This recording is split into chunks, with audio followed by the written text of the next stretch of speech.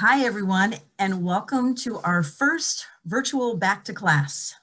My name is Janet Glick, and I'm the Associate Director of On-Campus Events at the Alumni Association of Mount Holyoke College. Our work at the Alumni Association is all about creating meaningful opportunities for alums to connect, so I'm really excited that this is going to become a monthly series. Registered for the webinar are more than 45 alums spanning 6 decades, from the class of 1965 through the class of 2020. Thank you for being with us today, and for those who could not join, we'll be providing a recording after the fact. At Reunion each year, we focus on providing back-to-class sessions for alumni to attend. We are now offering a virtual way to learn and engage with faculty on events like this one, and we'll continue to expand our offerings.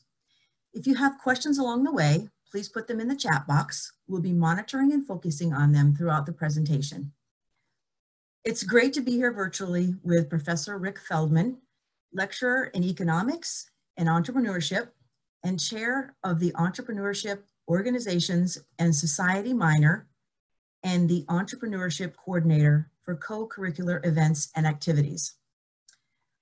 Following a blended career of business, social action, and academia, Professor Feldman continues to span and integrate the arenas of industry and regional economics, startup and social enterprise entrepreneurship, education, and policy development in local and global arenas.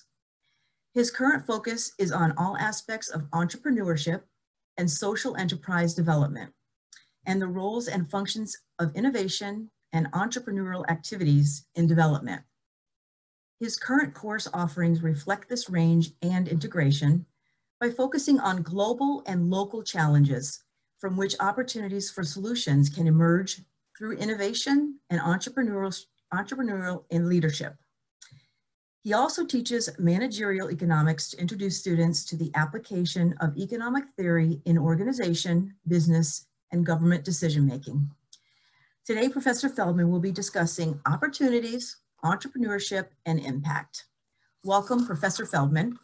Thank you, and hello to everyone. It's quite wonderful that you're all here. I think this is the largest group I've ever attracted at the back to school thing. So this is either it's a combination of your interest and our new life of living virtually and engaging online. So welcome to everyone. Of course, I have a huge amount of stuff I want to share with you. I want you to know all about the EOS program and the Nexus tracks that are also part of us.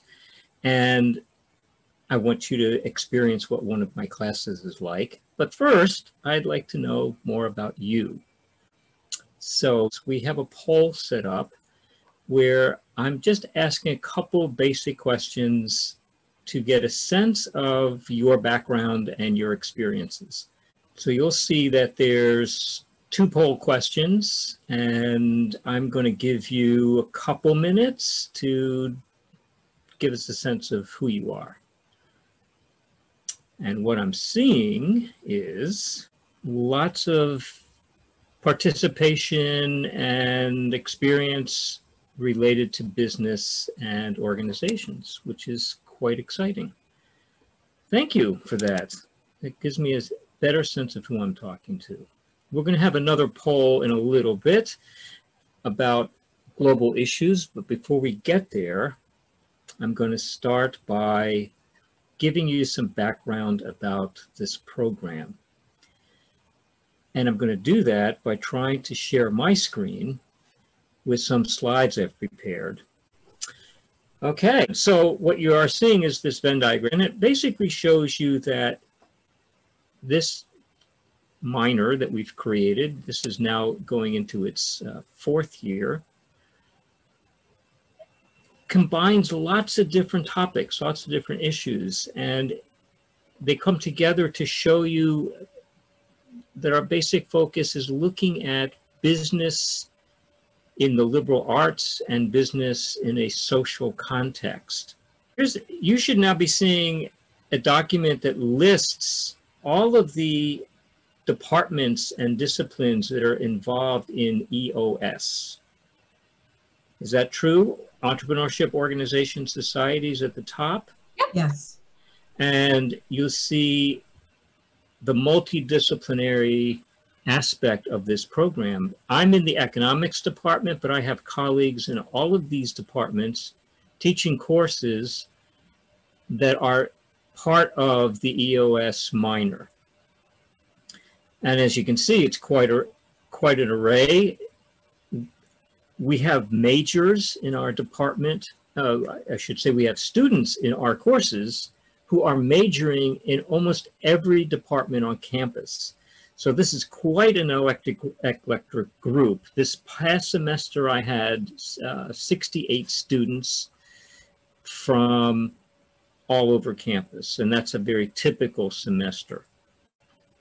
Within the Entrepreneurship Organization Society complex, I tend to focus on the entrepreneurship and organization components. As I teach my courses, I try to weave in all of these other main themes, and you'll experience some of that in a bit. We also have 2 Nexus tracks that are affiliated with us, one called the Global Business Nexus, the other the Not-for-Profits Nexus. And for those of you who don't know, a Nexus is also like a minor. It gives the student the ability to focus on some major aspect of something she might be interested in. So for example, she might be a computer science major, but she wants to also have some focus on computer science in the global business setting, so she might take a global business nexus. Quick walkthrough. This is a global perspective.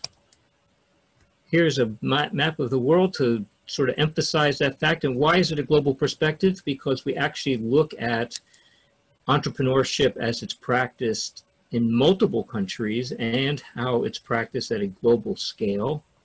And we look at some of the key influences that are happening at the global scale. So for example, we know that the northern hemisphere of the globe tends to be a heavy concentration of wealth and capital investment, and the southern hemisphere of the globe tends to be pretty much the majority of countries that are still in various stages of early development.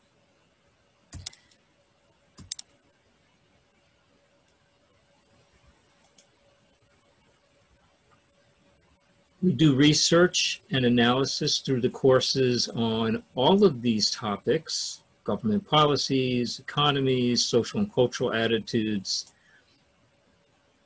We study everything from individuals to communities, opportunities. What are the opportunities? Particularly interesting question in the age of the pandemic and all that we've been suffering in the past several weeks.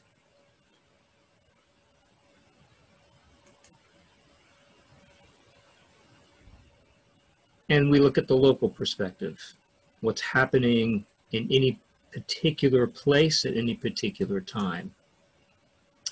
These are the entrepreneurship courses. So you can see that there's kind of a flow here. Opportunities and impact focuses on identifying what are the issues that happen both at a global level and at a local level. A whole course in analyzing those issues and figuring out how to develop solutions, which leads us into an entrepreneurial way of thinking, an entrepreneurship aspect, and studying the global entrepreneurship component. You'll see out here in green, there's something called environmental entrepreneurship, where we're also co-teaching a course. I'm co-teaching a course with a colleague in environmental science, where we're focusing specifically on taking entrepreneurial approaches to solving environmental crises. Organizations and finance focuses on the next level. Now that you've got an idea, now that you're starting to take an entrepreneurial approach, how do you create an organization? How do you finance it? What are the rules and regulations around that? We get into managerial economics, where we look at applying economic theory to everyday decision making. And we end with a capstone course or independent study projects, where students can then take an entrepreneurship project and carry it all the way forward into a launch. And we have projects at any given moment going on around the globe. And again, this perspective of all the different departments and different kinds of courses that are part of the entrepreneurship and organization program. So that's the quick overview. Now let's dive in and have you do some of the work. And the way we're going to start is for you to think about global issues. So if you were in my course called Opportunities and Impact, the first thing you would do is break into small groups. And in your groups, you would brainstorm a list of what you think are the most important global problems that we're facing today. And the way you're going to do that now, since you don't have the opportunity to break into small discussion groups, I'll ask you to do that alone. Think about this for a second. And then I'm going to ask you to take the next poll. And you'll see that there's a list of possible things to choose from. Students, as you can imagine, come up with a much longer list, but I'm asking you to pick from this list. Imagine that you worked in your small groups and you came up with this list, and you would vote on that list. And I'm watching the vote take place and seeing what you think are the most important issues confronting the globe. So I'm seeing that inequality is a hot issue. Climate change is a hot issue. Yeah, these are pretty typical. You're voting the same way our current students vote. It's very interesting. So what we would then do is talk about it in the class, and we'd say, let's pick out 3 or 4 topics that we'll cover in the semester. The very first topic we're going to cover as a class, and the next 3 or 4 topics we would do in teams. So I will then ask the class to pick of these topics that you have now voted for. Let's say we're going to do climate change, inequality, and poor health care. Yeah, those are the top 3. So let's say that we pick those top 3. Now the question to you would be, so if we leave this poll up here and let you vote again, which of those 3 should we start with as a class? Which one would you all like to work on right now? Okay, so it looks like the one we're going to work on right now is inequality of any kind. Now what we've practiced is this global-local intersection. So globally, we know that there are severe inequalities: education, gender inequalities, racial inequalities, wealth inequalities. Different groups are suffering from the pandemic differently than other groups. It goes on and on and on. So now the question would be, if you were to pick any location in the world you would like to study, where would inequality, or how would inequality manifest itself in that location? So now you don't need to vote, but I'm going to have you think about this for a second.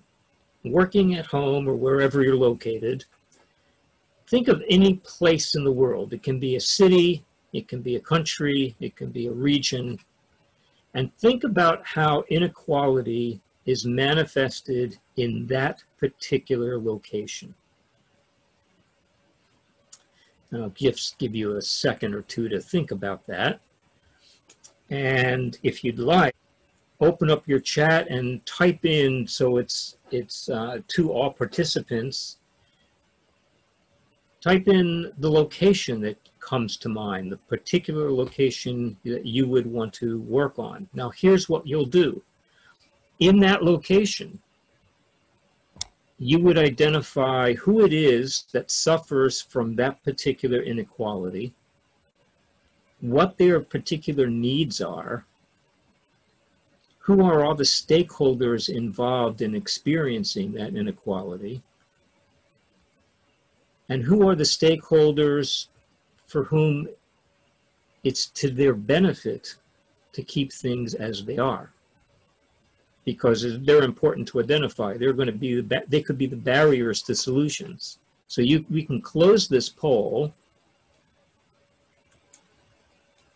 and now have you type in the chat function. The bottom of your screen, you should all see a chat box or chat icon. Type in a location that comes to mind where you would want to analyze, assess, and come up with a solution for particular kind of inequality. And I'll give you a few seconds to write that down. I see a few people have started to write things in. Excellent. I see India, Las Vegas, Oakland, New York City, Ghana. Great. So this is what students would do. They would then form teams around these different locations. And I purposely have students form teams of 4. We learn about teams. We talk about teamwork. Why the number 4 and not 5, not 6. And we go into all the research that describes how teams are most effective in groups of 4. I can share that with you real quickly. There was a really landmark study by MIT and Google that really showed how, in fact, a team of 4 is far more effective than a team of 6. And diverse teams are more effective than non-diverse teams. So we try to form teams in the class of people from different backgrounds, different cultures, different countries. And then in each team, they would pick one of the locations such as you have. So you're now a team of 1, not as effective as we'd like to have. A team of 4 would be better. Now you brainstorm with yourself, okay, if I were to work in this particular place, Ghana, Boston, Baltimore, New York City, Las Vegas, how does inequality show itself? And by that, we start to now analyze, how do you state a problem? How do you identify what a situation is? And it usually involves being able to identify who it is that's suffering or has a need, what that particular need is, why it exists, how can we peel it back and try to get to a root cause in that particular location. And so we start to study different techniques and methods for analysis. And we use a range of tools such as logic models,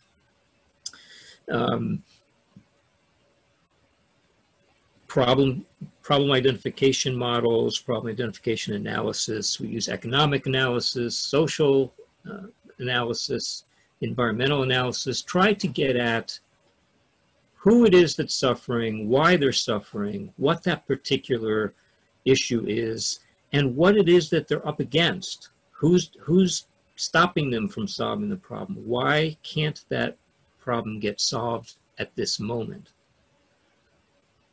That then takes us into the entrepreneurial thinking component, which is coming up with a solution.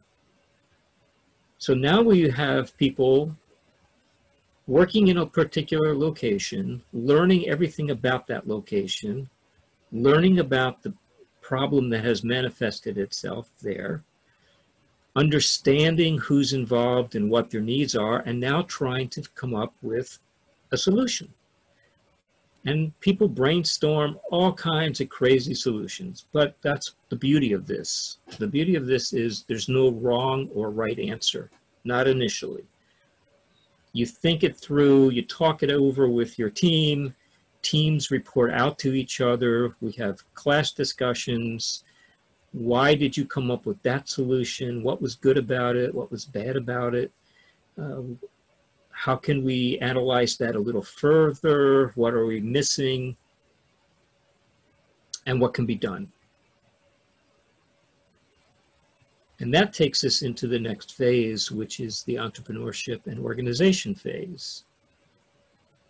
We know that if we're going to be effective in some location where there are people in need, we're going to need to engage them as part of the solution. They're going to be participants. So you now have to come up with a solution that might be a new organization, it might be a new product, might be a new service, but it has to involve the very people you're trying to help, so that you're not doing something for anyone, you're doing something with the very people who need the benefit. And we're learning a bunch of stuff here. We're learning about how do you work in a different location than your own. We learn about how do you start with the community and build from the community up. We learn about engagement. From a business perspective, we learn about how important it is to be customer focused and how to be benefit focused. People have to feel like they're part of it. They have to feel that they are actually benefiting from this new product or new service or solution. So now we start to learn some basic tools about creating a solution. And we look at different planning tools, assessment tools. We study risk. What are the risks of failure? What are the threats? So we learn about SWOT analysis. We learn about different ways of assessing and measuring risk and calculating total risk. We learn about mitigating risk and managing risk. And again, each team will have come up with a solution for a location on this problem. And they will create a presentation and share it with the class. We will then talk about it, dig real deep into it, because part of what we're also learning in all of my courses is how to present and how to also listen and how to give good feedback and how to help your peers get better at both the content and the analysis as well as how to present it.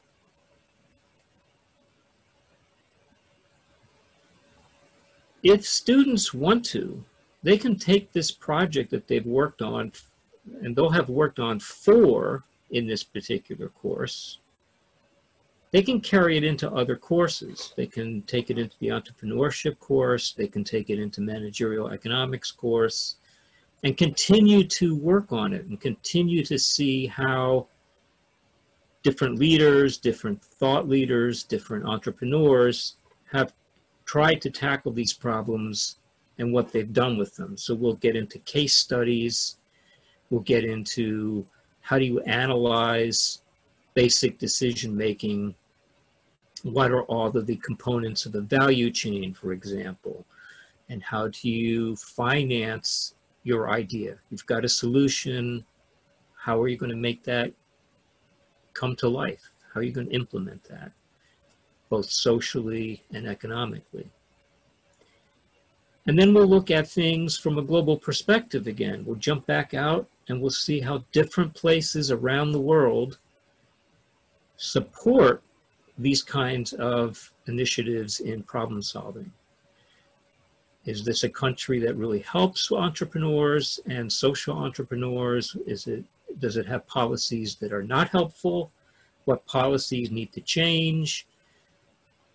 And so on. So you start to see that there's a kind of a flow from identifying needs, which then reveal opportunities, all the way through solution creation, solution building, and then going further with however far you want to go with developing that project into a possible actual living organization. We've had students come through this entire process and start in amazing programs around the world, everything from cosmetics to fashions to education to starting community-based libraries to arts, using arts in school for therapy and helping troubled children. We've got projects in Brazil, South Africa, Kenya, Ghana. I know I'm going to leave places out. Pakistan, India, China, Vietnam, South Korea. Those are the ones that come to mind immediately. And that, I think, starts to give you a sense of how this entire program flows together and how the entrepreneurship piece is continually project-based, but also very rich with deep learning in economics, sociology, business, and international development. The last thing I want to bring to your attention before I dive into some dialogue with you, this is kind of weird. The only thing I see on my screen is myself, and I wish I knew who you all were and what you're thinking at this point, so I'm going to try to find a way to engage with you. The last piece I want to just bring to your attention is the co-curricular component. So in addition to teaching several courses every year and then having that whole list of courses going on around campus, there are events that are occurring in the region, events around the country, and opportunities globally that we help our students get involved in. So for this summer, we have an independent link-funded program where students can initiate a project that they will run and that I will mentor throughout the summer. We have 8 that will be starting this summer. We had 12 last summer. We have different competitions, pitch competitions, exhibitions, case competitions. We've done phenomenally well. Actually, for the last 4 years, our students have come in first place in their division in the International Business Ethics Case Competition. We have coached teams of 3 or 4 students to make presentations at an international conference. This year it was virtual, and they still came in first. We've also had students win various entrepreneurship awards, usually amounting to thousands of dollars to help them with their projects and their startups. We have Davis Foundation for Peace. We've had a couple of students win that award in the last couple of years. That's a pretty hefty prize that helps a nonprofit get off the ground in some location around the world to address specific human and community needs, community-based needs. So that's a quick overview of all of that we do. It sounds like a lot, and I'm happy to go into detail on any one of those things. I want to hear from you at this point. What are you thinking? What are your questions? And again, please use your chat function, and we'll track what you write, and I will respond to everything I can. How do I identify team members? Every one of my courses at some point or another during the course of the semester involves teamwork. what I've discovered is that they're really good at picking their own teams. After we do a brainstorming like you did and identifying locations, for example, you would say, I would like to work in, I'd like to address some issues in Baltimore. And somebody else would say, well, I want to address some issues in Ghana. Those people who want to work with you on that location will come to you and you'll form a team. So it turns out that students, if I give them 15, 20 minutes, they do a phenomenal job at self-organizing. And what's interesting to me is they tend not to know each other when they get into their groups. So they're quite willing to work with students they've never met before. Rick, I can read the questions to you if you'd like. Sure, that would be good. Okay, so there's one that's asking what another common course to be taken in this program, either after or before your course? A common course in EOS? Yeah, it doesn't say. So I encourage students to take a number of courses. I really do encourage students to take the ethics course. I think that's really important. I encourage students to take courses in sociology. The tendency in the world has been to see business and entrepreneurship as a purely economic field of study, and it really is not. I've actually had 4 successful companies that I have sold. I never took a single business course, but I took a lot of sociology courses, education courses. I did take some economics courses, obviously, but I never studied business. And I keep thinking that, I don't want to say that that's a terrible thing to study, but I don't want it to be that focused. So I encourage students to take courses from lots of different disciplines. If they're young students, first years, sophomores, I tend to then also tell them, start by taking some introductory courses. Take intro to economics, take intro to sociology, take intro to anthropology, because you'll again get a great grounding on all the things that will make sense as you go through this process. And I think if you really want to become a business leader, you'll really appreciate it later because you'll see how these things tie together. Okay, there's another question that says, this is a slightly humorous question, but not really. Does taking your course help students get jobs at places like Goldman Sachs? Yes, actually, that they do. I'm not quite sure why that's humorous. Actually, among the most popular arenas right now for students who are coming through my courses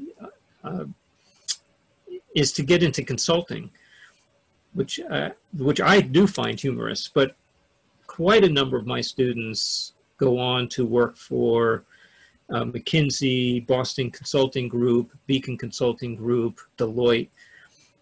So my courses tend to have a component in which we do some case studies that are developed by those consulting companies so that they actually learn how to respond to interview questions, excuse me, and know how to analyze business economic questions the way in which those consulting companies would approach them. Okay, another question is, have there been any projects or ideas that have particularly surprised you? No,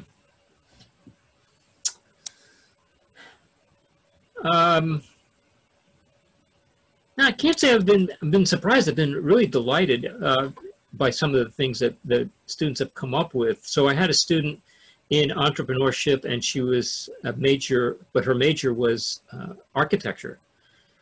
And she came up with a way of constructing a one-room schoolhouse using local materials in Kenya. And we actually helped fund that through some seed funds. She got it planned and started. She learned that she had made a couple of mistakes. She corrected the mistakes, but she's actually built now, I think, 3 schoolhouses in Kenya. So that was really exciting because she combined some really interesting stuff. I just had a student graduate who won a couple entrepreneurship competitions, and she was on the team that won the business ethics competition. She came up with the idea of women's accessories, high fashion accessories, made from more environmentally sound materials. And the material she discovered that she wanted to learn about and develop was fish leather. I guess I would say I was a little surprised. I had never heard of fish leather until she got involved in this project. And what we discovered was there actually is a couple fish farms in the world that produce raw fish leather. And she is now in the process of designing and producing purses, belts, other accessories made out of different kinds of fish leathers. That was very pleasing. Okay, we have a question that's asking, could you describe in more detail some of the summer projects that will be underway? And then there's another question that says, asking how alums can learn about these projects and the work students do on them after this course. Okay, well, first, see some of the projects for the summer that are being proposed and developed. One is a planning project to further develop food production and distribution in Haiti to address food insecurity among elderly in Haiti. Oh my God, I'm blanking on them. I can remember more from last summer. Last summer was the one where a student developed community-based libraries throughout South Africa. So she would find wherever it was that people seemed to congregate in a particular community. It might be a candy store or a gas station or a hardware store, and she would work with them to then put in a community-based library there. So that was kind of exciting. That's where that last summer is also where this fish leather project began.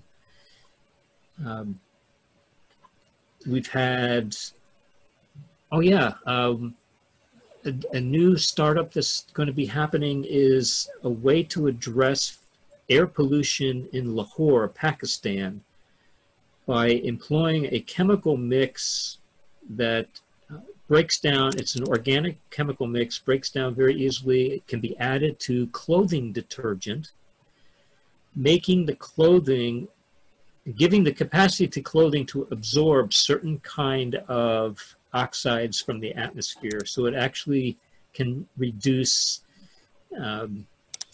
ozone in places like Lahore.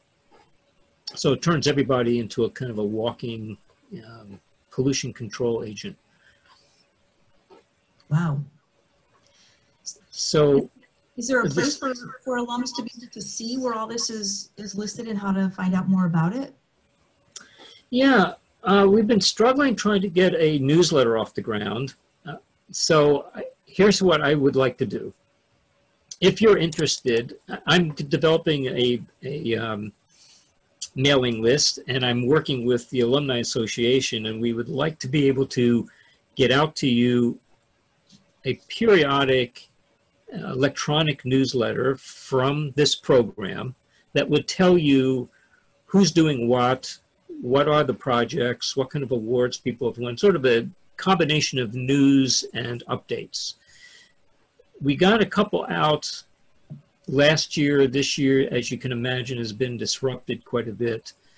Hope we can get back to that real quickly. Okay, here's another question. How are you resolving significant differences of opinion, especially political perspectives? I don't try to resolve them. I try to have them talked about.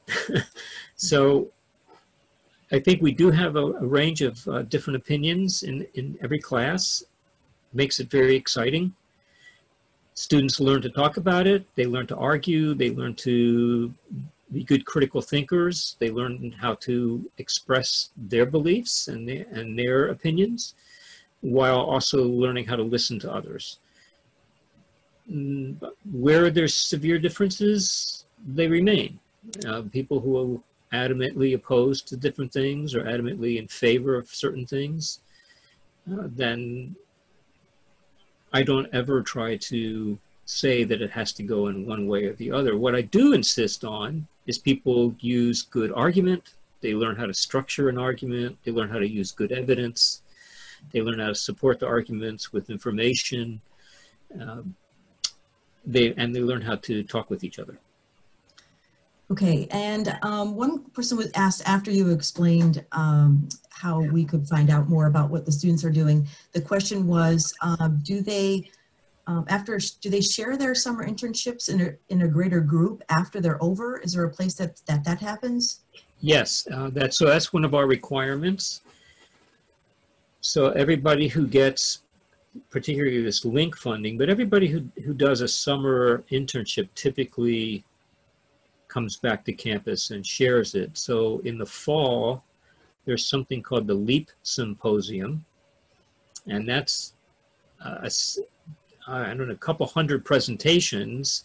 So we dedicate an entire day, and faculty help moderate link panels, and the panels are students, 4 or 5 people, sometimes 6 people.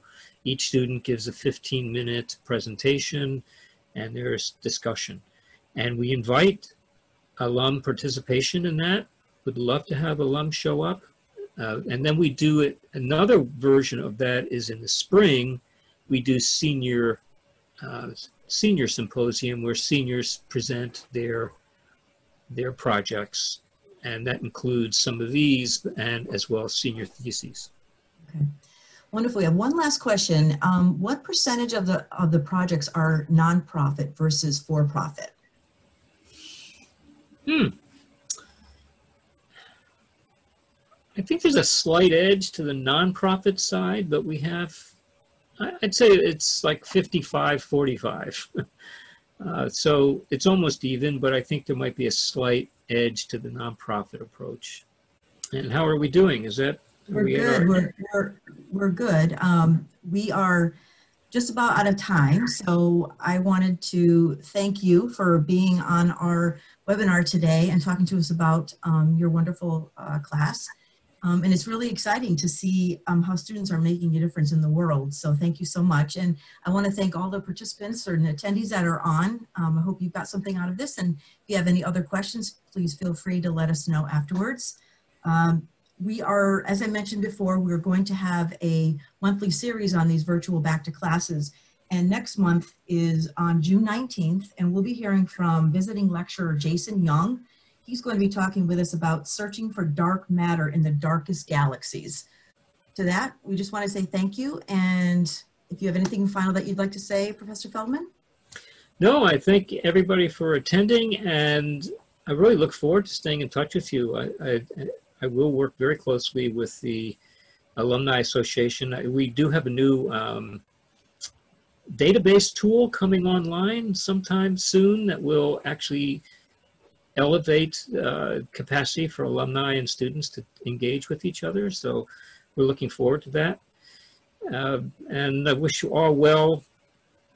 Stay safe, stay healthy, and a speedy recovery to the world. So thank you. All right, thank you.